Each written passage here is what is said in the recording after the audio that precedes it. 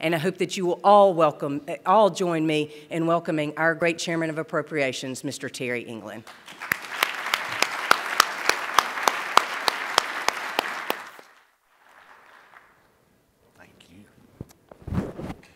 Well, good morning. Good to be with y'all today. I notice the crowd's a little slimmer now since Will and everybody got finished with all the inspirational stuff. I guess y'all thought that budget's pretty boring. Well, we do a little budget presentation every year to the State Fiscal Managers Conference, and it is kind of boring stuff. So we try to jazz it up just a little bit. Try to make it a little bit interesting. And that's what we're going to do here this morning. We're going to use one that we did back in September of last year that's been updated a little bit. But I want to first thank Gretchen for the kind and wonderful introduction here this morning. Good to be with everybody. It's good to be in Georgia. It's good to be a Georgian.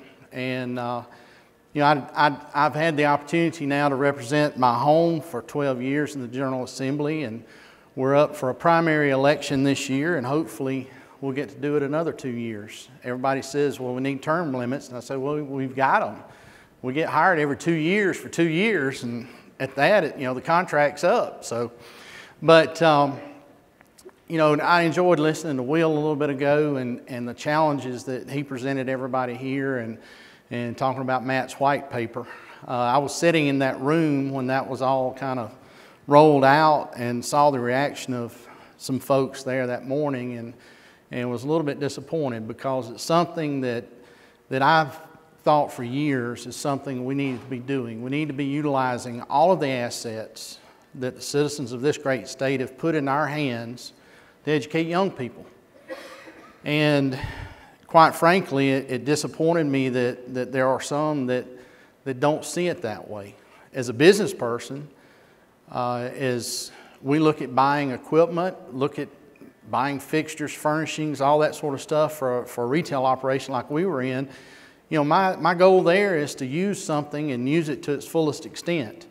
And that's kind of the idea of the discussion we've had for several years, and Matt and I have had it on numerous occasions, talking about why aren't we using the assets we have on an almost around-the-clock basis, because we have adult learners that are willing to come in and learn early in the mornings, stay late in the evenings. We've got the block of students that are in the middle. And why not use those assets to the best of our ability? But anyway, it's one of those ideas that I think eventually we will see fruition come to. It's just changing that paradigm, changing that mindset of doing the same thing over and over and over and expecting a different result, which y'all know what that is. Anybody? Insanity. Okay, thank you. So let's get started with the slideshow. The budget games. I told you we have to do something to make it a little bit entertaining because, you know, the nuts and bolts of it, as I said a minute ago, the nuts and bolts of budgeting is pretty boring. But we want to jazz it up just a little bit and talk about some of the things that we do, some of the reasons we do some of the things we do. And, you know, it is interesting. We have a little over 10 million folks in the state now. And so it's our job in the House and in the Senate. We let them play a little bit too. But it's our job to appropriate the dollars. And it's really the only, or not really, it is the only thing that the Constitution of the state of Georgia says that we have to do during a session.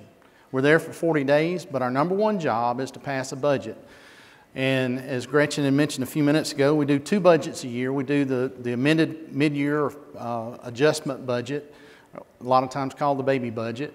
And then we do the big budget for the upcoming fiscal year. And a lot of times I kind of liken it to sitting out in a boat from Great Britain to come to New York City. That's kind of what the big budget is. When the ship takes sail and it's going across the water, then the amended budget process, as we go to wrap up the finishing up of the fiscal year, winds up kind of being likened to getting the boat into that harbor and getting it safely up to the dock. And that's what our job is to get that little budget done first, and then we look at the big budget as we go from there. So legislative session is 40 days. We start the second Monday of January each year. Different speakers and different leadership have done different things as far as how the legislative clock is run out. Speaker Murphy, I understand, used to enjoy letting the clock run on weekends, so the days ticked off on the weekends so he could make it to spring practice down in Florida. Over the last several years, though, in the entire 12 years I've been there, we typically do stop the clock on the weekends. We're there typically Monday through Thursday, Monday through Friday. Understand that the one thing you need to understand, I think most of you do, is that we are a part-time citizen legislature. And so we have doctors and lawyers and CPAs and feed store owners and everything else that are there during the week. And we have to get back home to take care of our own business, to feed our own families. So we do put those little breaks in every once in a while to do that. The longest legislative session we had was in 2011. Being a farm supply retailer selling plants and seed and fertilizer, it about drove me nuts because I like to get back to the store. At that point, I like to get back to the store mid to late March, because by April 29th, the planting season was over and all the customers were gone. So it was kind of boring when I got back that year. But anyway, as I said a minute ago, the budget is the only piece of legislation that has to be done. And if you remember, I guess it was in 2004, the General Assembly adjourned with an unbalanced budget, and Governor Perdue at that time called them back into special session. And thankfully I wasn't there, but did know a lot of folks that were not happy about that, unfortunately. But we do have to pass a balanced budget. Now, a lot of folks ask questions about, will you borrow money? Well, we do. We borrow money for capital outlay projects. Your campuses, K-12 schools, our university system, we borrow money for those things. We borrow money to build roads and bridges. But to operate the state of Georgia, it is strictly on a cash basis. We do not borrow money to do that. The governor, usually within the first 5 days of session, will take and lay out his budget proposal to us. This year it was a little over 400 pages in a ring-bound notebook of a lot of suggestions, as some of my colleagues call it. But we have really enjoyed, I've really enjoyed over the last 6 years working very close with Governor Deal and his staff to craft the budgets that we've worked on. We've come through some very hard times. As I took on the chairmanship in 2011, we were kind of at the worst spot in the recession. We'd adopted a budget in 2008 for the 2009 fiscal year of about $21.5 billion. Before we were out of town good, Governor Perdue at the time had to start making some very strong cuts, as we knew the economy was starting to head south very quickly. And as it amounted to, we wound up making about $4 billion in cuts to get down to about a $17.5 billion budget by the time everything kind of bottomed out. We did use quite a bit of the rainy day fund. We'll talk about that here in a minute. We also used quite a few dollars of stimulus funds as well to kind of soften that blow. Had we not done those things, had we not used the rainy day fund, the budget cuts we would have seen would have probably been closer to about $6.5 billion. That's billion with a B. We do the joint hearings usually the second week we're in session. It's usually the week of the Martin Luther King Jr. holiday week, that Monday. We come back in on Tuesday and start our joint committee hearings. Most of our very large state agencies, there are about 11 state agencies that are very large in the state that take up the vast majority of the state's budget.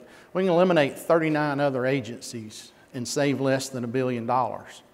So that gives you an idea of how big those other 11 are.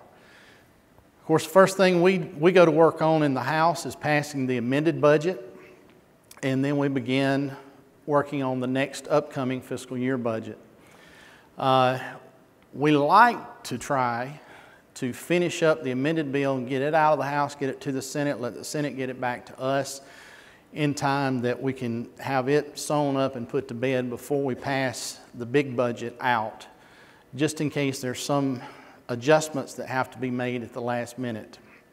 Of course, the Senate has a 30-day crossover rule, and y'all have heard of crossover day. It's one of the 2 longest days during a session. The longest typically is day 40, the day we adjourn, sine die. But day 30 is the last day that a bill from the House can go to the Senate and be heard, or that a bill can come from the Senate to the House and be heard.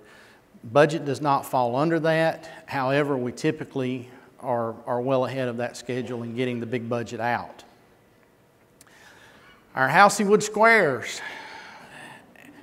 And I have the opportunity to work with some wonderful people. And Chairman Butch Parrish from down around Swainsboro, he heads up our health subcommittee. Chairman Tom Dixon from up at Cohutta chairs our K-12 subcommittee. Chair Lady Dempsey from up in Rome, she heads up our human services. Andy Welch is from down around the Griffin, McDonough way down that way, heads up public safety. Miss Penny Houston takes care of economic development for us, and a lot of things fall into the economic development category, and some of them you might not think of. The Department of Ag, for instance, is one that falls into the department or under her subcommittee, but if you think about it, it's the largest industry in the state. It is economic development. Chairman Earl Earhart, one of y'all's biggest fans, and he chairs up our higher ed subcommittee and takes care of TCSG, takes care of USG, student finance, and many of the things that make your job something that's able to happen. Miss Amy Carter from up at down at Valdosta. I guess it'd be up at Valdosta if we were in Ocala, but we're not. So, but Amy, she is a high school teacher and loves her job of teaching and interacting with the kids. And if you've ever met her, you know that she's just a bundle of energy and runs wide open. She takes care of our general government. A lot of our smaller agencies, she may handle the least amount of dollars of anybody up there, but she by far handles the most agencies of anybody up there because there are a lot of small agencies that fall under her category. Tic-tac-toe. 78 committee members. We are the largest committee in the House. Of course, we've got 180 House members, so we're not quite at half, almost at half. And typically, we do not appoint freshmen to the Appropriations Committee. We like for folks to come in, get their feet wet, learn where the restrooms are, understand a little bit about how the process works before we want them to come on the Appropriations Committee, because we're going to put them to work when they come on the committee. One exception that I can remember is a fellow that you may know. It's Gretchen's colleague over at the university system, Hank Huckabee. Hank had actually been director of OPB, the Governor's Office of Planning and Budget, under Governor Miller. And so when Hank ran and was elected to the House, the Speaker came to me and said, well, I'm going to do something you might not like. And I said, what's that? He said, I'm going to put a freshman on your committee. And I'm like, oh, boss, what's up? And he says, well, I think you'll understand why this particular freshman is going to be on your committee. So it made sense. And Hank's brief career that he had with us there in the House for about 3 months, we trained him up, sent him on to be chancellor of the university system, and the rest is history. Our subcommittee chairs take the budget that comes from the governor's proposed budget. Then they start having subcommittee hearings. Most of the subcommittees, as I said, we have 78 members. Most of the subcommittees, though, are less than 10 people. Have 7 subcommittees, and their job is to really dive into the weeds of each of the program area budgets and look at the things and hear from the folks that receive services from agencies, hear from TCSG, university system, hear from K-12 folks, and help us understand if there's a new program that's coming along that we need to put funding in for, or if there's changes, something that's being done differently, or even, enrollment growth. And, it's been kind of a challenging time with enrollment growth as the economy has started to rebound a little bit. Y'all have seen probably some of your numbers drop just a little bit because people are going back to work. The great thing about that means you did your job. That's the way I look at it, is that if folks are going back to work, if they've come to you, got training in a new area or figured out a new career, that means you've done your job. So don't hang your head when enrollment numbers drop a little bit, because that means folks are going back to work. That means you've taught them a skill that they can use. So I like to see that happen, actually, because that means that Georgia's working again. The subcommittees will vote out the recommendations. Then we have this little secret conclave called Green Door. And Green Door, the legend goes back several decades. We're not really sure where the Green Door is. I'm not sure that anybody at the Capitol knows where the Green Door was. But one of our little things we like to do to new folks that chair the subcommittees, our subcommittee chairs are all in Green Door.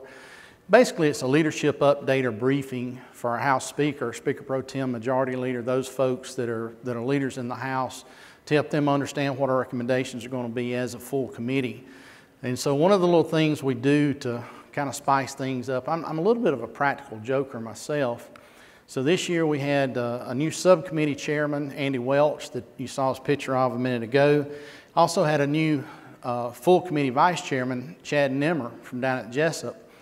And I usually meet, Martha says, real early in the morning. I don't think it's that early. It's about 6:30 in my office in the mornings with those folks, and we kind of go over things. One of the things that the old hats and I decided we were going to do is tell the two new guys that they need to go see the Speaker about a key to the Green Door. Well, those two fellas about worried the Speaker half to death trying to find a key to the Green Door. We did ultimately let them in, but they didn't find a key. But during the Green Door process, leadership, we have great communications with our House leadership, and they're typically keeping us very updated with folks or entities or individuals that they're talking to about different issues that for some reason we may not have talked to. And so a lot of times in Green Door, they'll bring up an issue that we may need to go back and do some type of adjustment on. And so after that, then we go to our final subcommittee meetings for them to report out. And then we have a full committee meeting where I walk through the budget and explain all the expenditure changes from the governor's recommendation to go to the floor of the House, then usually the next day after that. So a lot of opportunities for folks to have input. I typically start midsummer hearing from individuals or groups and organizations that may have requests or needs, that sort of thing. So the summer and the fall is typically very full of those kind of things as well. So a lot of time for people to have input.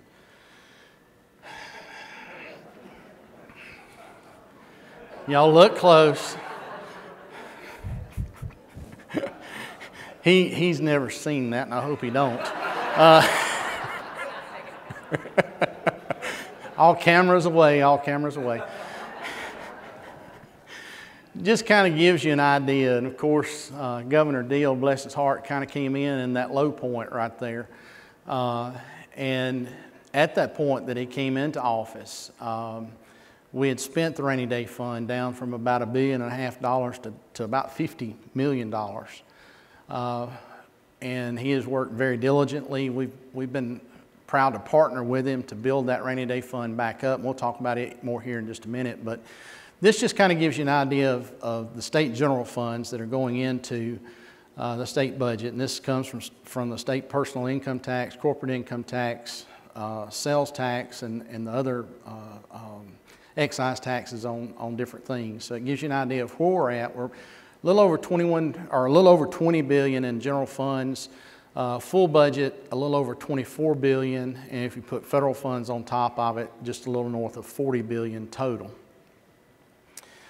So this is one of those slides that gives me cold sweats and makes me lose a little bit of sleep at night sometimes when I see, especially the bar to the right, the Medicaid enrollment growth. The percentage of what we're spending on health care as a state, as a country, is continuing to grow dramatically. You see how state general funds are growing at about a 10% rate, and it'll vary from day to day and year to year.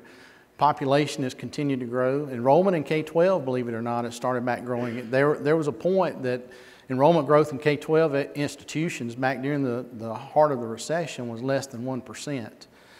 But you see university system enrollment growth is ticking back up, but Medicaid enrollment growth over that period of time from fiscal year 08 to 17 has made a dramatic increase.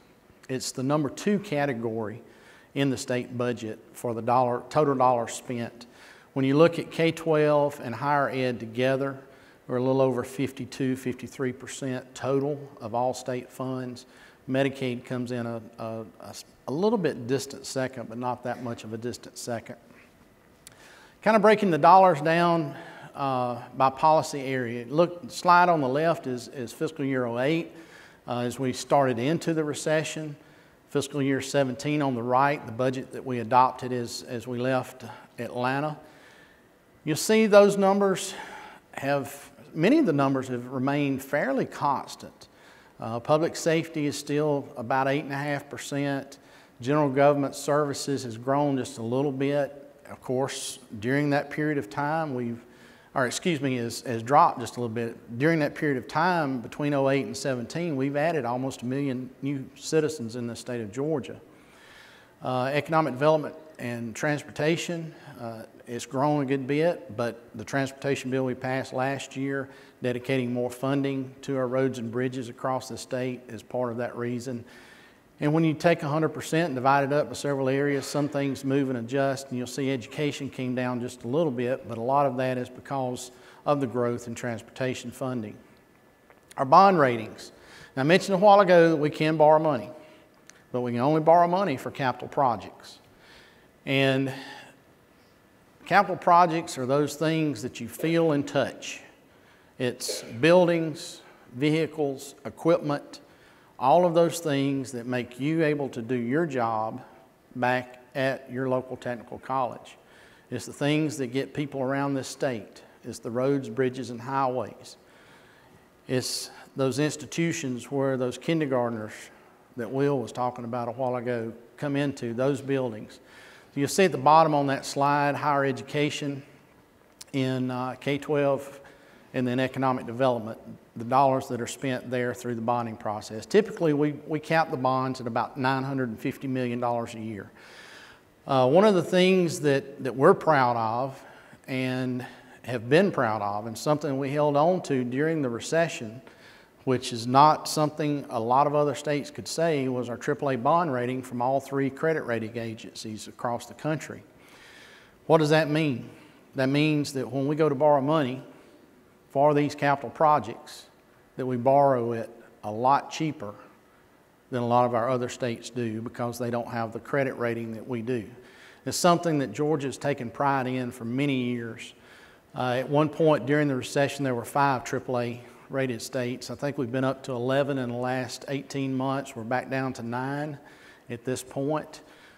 Several others have been put on notice of possible downgrades. A lot of our oil producing states, they're seeing revenues drop considerably, and a lot of their revenue is focused directly on oil production, so they're starting to fall out a little bit as well.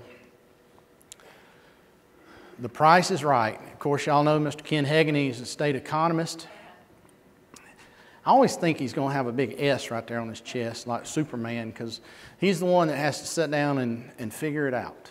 He has to figure out what the revenue estimate is going to be.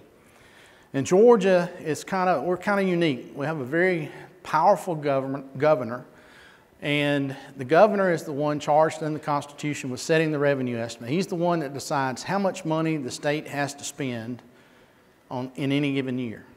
And we have to balance that. We can't spend a penny more. We can spend a penny less. We can spend several million less if we want to, but there's always more demands than there are dollars. So Ken and a group of economists, we sit down usually in late November, early December to set and hear their outlooks. And I will tell you that this past year when we met with them is the most optimistic I've ever seen a bunch of pessimistic folks ever be. They were actually very, very high on the prospects of Georgia's economy over the next couple of years, which is something I had never heard them say. But they'll typically present the governor with 3 figures, a low, medium, and a high revenue estimate. Georgia governors through history, whether Republican or Democrat, have always tended to budget very conservatively. So they typically pick the low to the mid-range number.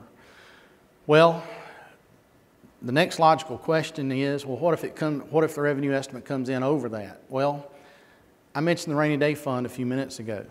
Those excess dollars roll into that rainy day fund. That's kind of, guys, how many of y'all have mad money in your billfold? How many has ain't nobody going to admit it. Oh, she'll see me raise my hand. The rainy day fund's kind of our mad money. It ticks me off to have to spend it. It's kind of like that $100 bill you got stuck back in your billfold. It ticks you off to have to spend it, but it's always nice to know it's there. And so the excess funds roll over into the rainy day fund. At the end of the fiscal year, as y'all know, you're all audited and you have to take and turn in any excess funds. Those funds as well go into the rainy day fund as well. Of course, the way we budget and the way with the revenue estimates, it prevents us from overspending as a state. Again, we can't run a deficit budget. We have to run an either balanced or a plus budget as far as having additional revenues versus expenses. So flat budgets. How many are familiar with flat budgets? Everybody in the room. You've all been told flat budgets. Well, and that's what we've seen for the last several years. At least they're not cut budgets. At least you're not being asked to bring a 2%, 4%, and a 6% cut plan, or a 6%, 8%, and 10% cut plans as we saw in 08, 9, 10, and 11. So this past year, what we budgeted on were flat budgets. The only allowance for growth were those things where if you had enrollment growth, you're allowed to request funds for that. A lot of our human services that have more needs or more demands on services, they were allowed to ask for some additional funds, ask for additional people as well. One of the things we're starting to see is a very high turnover rate in the state, in our state employees. We're averaging about an 18% turnover rate right now. We have, over the last several years, began to target several areas of high turnover rates and trying to stabilize those workforces, whether it be DFACs, Department of Correction, prison guards, our DNR law enforcement rangers, our state troopers, those that we see that it costs us a great deal of money to train those individuals, only to see them hired away by somebody else that can afford to pay them another $4,000 or $5,000 on a starting salary a year. So we're starting to try to rebound and rebuild some of those things. Again, the capped amount for bond projects, just trying to manage within what the Constitution says. The Constitution allows us to use up to 10% of prior year revenues to cover debt service. Well, our debt management plan for the state says that we stay at 8 or below. We have kind of a handshake agreement that we stay at 7 or below, but we typically try to shoot for 6% or below of prior year revenues to go to debt service. So that's the reason when I told you a minute ago, we cap it at about $950. That's the reason we do that. And that means a lot of projects don't get done in any particular year, but it's because we're trying to manage the state's resources and be wise stewards of your taxpayer dollars as we do that work. As I mentioned a while ago too, since the use of the reserves that we had to have in 08 and 09, budget instructions for 6 of the past 9 years have required a cut plan from departments. Thankfully, hopefully, please Lord, let that be over. We'll see. The $23 billion pyramid. As I mentioned a little bit ago, we're getting close to that $24 billion mark, or a little bit over it. You'll see those revenue sources. That's what this breaks down. It just kind of gives you an idea of where those revenue sources come from. And you know, we hear a lot of talk about individual income taxes, and you see that it's probably is the largest category. But one interesting fact in Georgia is that we rank 50th in the country of the total tax burden on our citizens. So while the top rate for income tax is sitting at 6%, it still puts us at the very bottom of the list for how much you pay into the state in taxes in any given year. The bond rating agencies love seeing this spread. They love seeing this mix. And every year, as they do the bond review for the state, then they tell us that we like seeing a very balanced revenue stream coming into the state of Georgia. A lot of those other states that I mentioned that are put on notice for possible downgrades, they concentrate heavily in one area or another area for those revenues that they get. So what's my line? You'll see there, kind of going over the last several years, going back to 2003, gives you an idea of where sales tax has been. You see in 06 and 07, sales tax was continuing to grow, and that was right before the recession hit. Of course, you see right after that, as the recession hit, those numbers started dropping. The same with individual income tax. Corporate income tax stayed relatively flat. The one thing that I always look at, and having been a former retailer, of course, sales tax is, if I was paying a lot in sales tax every month, that meant we were having a very good month. If we were not paying very much in sales tax every month that we collect, that meant we were having a very bad month. But one of the interesting things we've seen this go round, as we've started recovering, is that individual income tax has started growing fairly dramatically, fairly fast, but yet sales tax was remaining relatively flat. And a couple of things are the reason for that, and particularly if you looked at 16 and going into 17 projections, as we pulled 1% of state sales tax, there's four penny, it used to be 4 pennies of sales tax charged on motor fuel. 3 of those were going to transportation, 1 was going to the general fund. In House Bill 170 last year, as we changed around the transportation funding in the state, we pulled that 4th penny and put it back into transportation, about $160 million going back into transportation that had not been there before. So that's part of the reason it's staying a little bit flat beyond 15 and 16. But at the same time, the interesting thing that you see is that individual income tax has been rising fairly dramatically, especially when you compare it to sales tax and the rate of increase on sales tax. A couple of things it tells me. It tells me that people are rat holing or putting a little mad money back themselves. It tells me that individuals are starting to maybe save a little bit of money, maybe pay down some debt that they incurred during the recession. All in all, still a very strong revenue stream coming into the state. We're still running ahead of projections, and look to for the next couple of years at least in the short run. So, Wheel of Fortune. Those 2 individuals, many of you may know them, some of you may not. On the right, Chris Riley, the Governor's Chief of Staff, and on the left, Teresa McCartney, the Director of OPB. And so, I think it's kind of apropos that we use Wheel of Fortune there, because a lot of folks, I think, when they go to talk to those 2 about funds, feel like they're spinning the Wheel of Fortune to see what they're going to get and just hoping it doesn't land on bankrupt. So, but the 2 of them, Chris and I and Teresa, have all grown to be good friends outside of the Capitol, but that just means that we have that much better of a relationship inside the Capitol when we're working there. And 2 of the finest servants in the state that I know of. And Chris, I wonder sometimes if he ever sleeps, and sometimes I wonder if Teresa can sleep because of the things that are on her shoulders that she has to take care of. So the wheel, 2017, breaking down that pie chart I showed you a little bit earlier, a little bit more. I mentioned a while ago the debt management on the bonds, and you'll see there in 17 it's 5.07. So remember I said 10%, 8%, handshake at 7, and we try to keep it below 6. So we're there. We did bump up a few years ago in the heat of the recession as revenues fell off, and we were still borrowing some fairly large bond packages.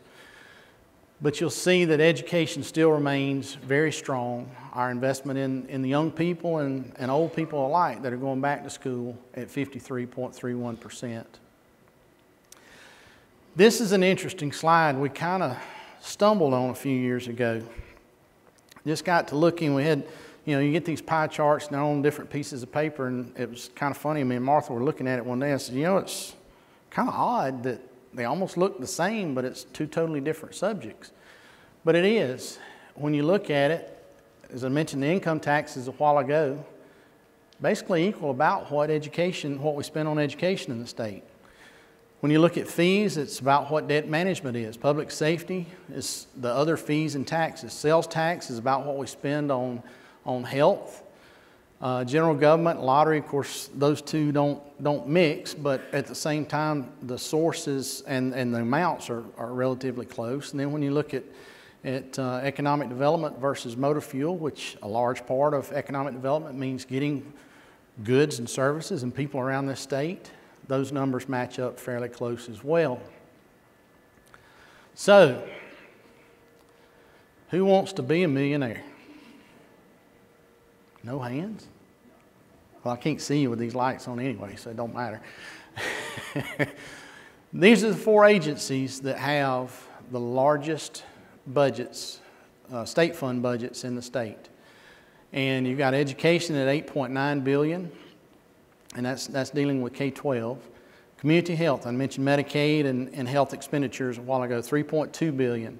Board of Regents at 2.1 and in transportation at 1.7. If Gretchen has her way, TCSG is going to be up there somewhere between A and B at some point.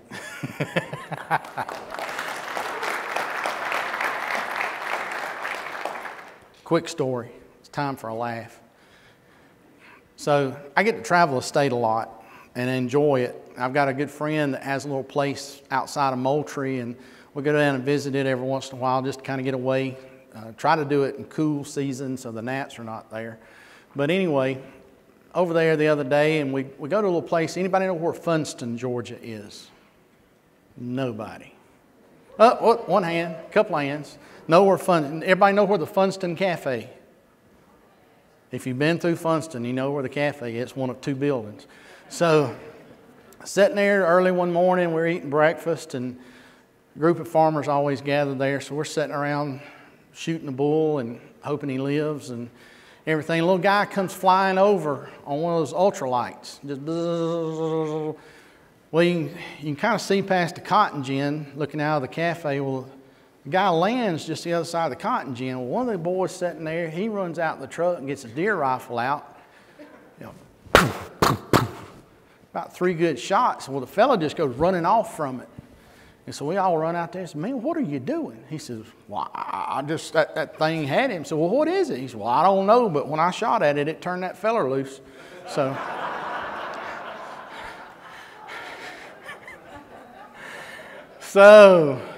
do you need a lifeline? I hope not. I hope that you'll see that the upcoming budget, that again, we're optimistic about what we're seeing in the state as far as revenues are concerned. You'll see the breakdown of what I was talking about a while ago.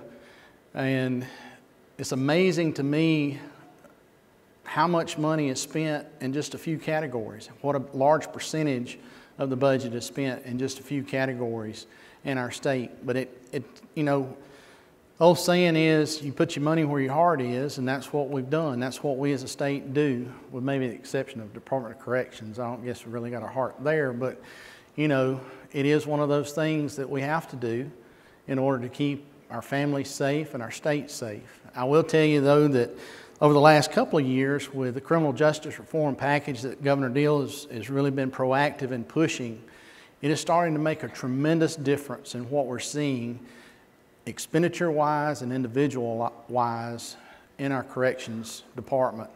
We're seeing people that we were mad at but not afraid of actually get a second chance. And that means that they're able to come to your institutions and get an education. That means they're able to provide for their families. That means that when they're providing for their families, they become taxpayers that turn around and support your institutions and support us as a state. One little barometer of what I look at to tell me that criminal justice reform is working in the state. As many of you know, your local county sheriffs house a lot of state prisoners from time to time. And 3 years ago, we pay a county jail subsidy. So every prisoner earns X number of dollars that's paid to that county jail for that state prisoner being in that sheriff's custody for an extended period of time. 3 years ago, we were spending over $21 billion on that one thing alone. So far this year, we've spent less than $1,000. $21 million to $1,000, less than $1,000. So criminal justice reform is working. The things that Buster is doing to help these folks that are in prison learn a trade and get educated, get their GEDs, so when they come out, they have the ability to go get a job. Those are the kind of things that we've got to think about and learn and do differently. As Matt had mentioned a while ago, and as Will had mentioned, we've got to do things differently. A lot of folks are a little bit nervous about criminal justice reform in this state, but it's truly transforming lives of individuals that a lot of them made just simple mistakes. Now those that we're afraid of, yeah, we're going to keep them locked up. But those that we're mad at, we're going to get over and give them another chance. That's what we're supposed to do. Family Feud, the conference committee. Oh, the conference committee. Long nights of eating peanuts in my office, sitting there trying to hash out the differences between the House and the Senate versions of the budget. As I said a while ago, we send the big budget over to the Senate. We send the amended budget over to the Senate. And for whatever reason, they change stuff. We send it to them perfect, and they change stuff. But anyway, in all seriousness, both chambers do have their priorities. Our House has a certain set of priorities that our members are interested in. The Senate has its own set of priorities. And so they'll bring the budget back or send the budget back to us with differences. And so at that point it goes to a conference committee where we sit down. Senator Hill on the left is grown to be a very good friend of mine, ours. And I've really enjoyed working with him over the last 6 years in his role as Senate Appropriations Chairman and my role as House Appropriations Chairman. And we spend literally 10s and 20s and 30s and 40s of hours around a little table in my office, sitting there trying to figure out how to balance the state's budget. And quite frankly, our biggest disagreements or discussions sometimes come on those items that are $50,000 or less. And you're thinking, well, a $24 billion budget, but you're sitting there arguing over $50,000. But quite frankly, a lot of times those little items like that make a tremendous impact on individuals across this state. It can be a homeless shelter or a battered women's shelter somewhere in the state of Georgia that another $500 or $600 a year or $1,500 a year means the difference in providing services to 200 folks versus 50 folks. It's those kind of things. That's when it's all said and done, those are the things I kind of go back and look at as the things I'm proudest of when we're doing the budget. It's those little things that we know have a face-to-face or a person-to-person impact on someone.